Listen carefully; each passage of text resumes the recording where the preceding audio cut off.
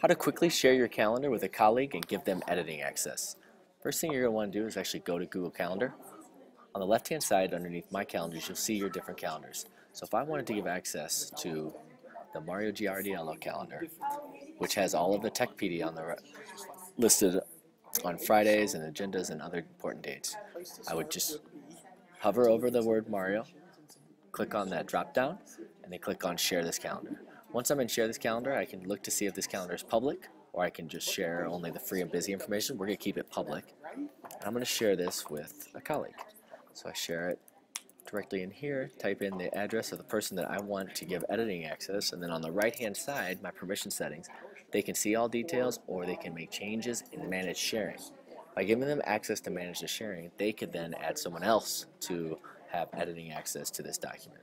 Click on Add Person, and now this person at the bottom has access to make changes and manage sharing. Now I hit Save, go back to the calendar.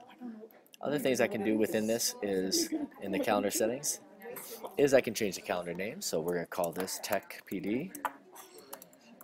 And I can write in a description of Tech PD calendar here. And as I scroll down, I can type in my location. So if I say I wanted to call it Denver, Colorado, and if I wanted to embed this calendar directly onto a site, I can do that here. I can also customize the color, or I can share via a link for people to be able to see it. Once I've done that, I click on Save, and now Stacy has full access to be able to edit this calendar.